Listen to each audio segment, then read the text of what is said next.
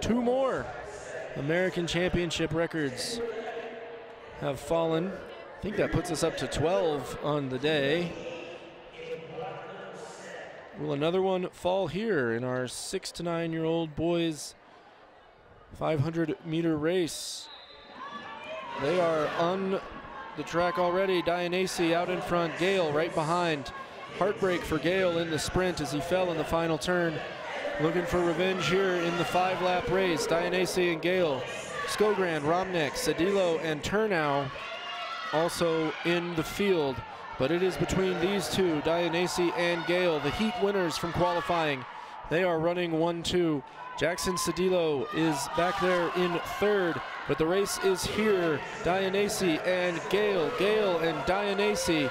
Here it is, Dianese's led from the start, but Gale squeezing through on the inside there in turn 1.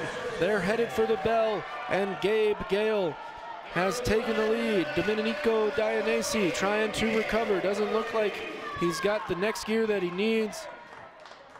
And Gabe Gale looking to avoid disaster there on the final turn. You could see the relief as he made it around that final turn on his feet. And Gabe Gale